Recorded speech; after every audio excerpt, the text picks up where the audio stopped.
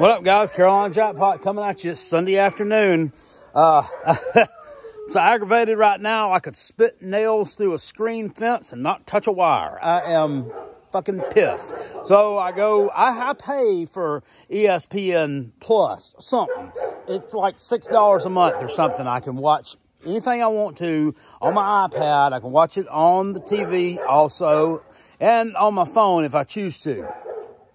Oh, but when I go today to pull up SEC Network Plus to try to watch the Gamecocks spring game, I get media not allowed. This is not included in your charter tips package. Okay, first of all, I don't understand what that means. I only use charter for internet, Spectrum, whatever you call it. The rest of the stuff I just stream because I don't have cable, because I'm just cheap like that. No, I'm kidding. It just got to be really crazy expensive, so I use YouTube TV for everything I want to watch. It suits my needs.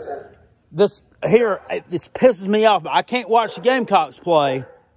Oh, but I can watch Belmont play Lipscomb in baseball all damn day long, huh? Yeah, I can watch Tulane and Memphis. I watched Tennessee Tech versus Austin Peay, which is what I just went and did behind that building over there. It's ridiculous. It is absolutely ridiculous. But then my friend, Brandon Kuhn, who watches the podcast with us and all that good stuff, lives down in Lawrence, Clinton, somewhere like that. He can watch it.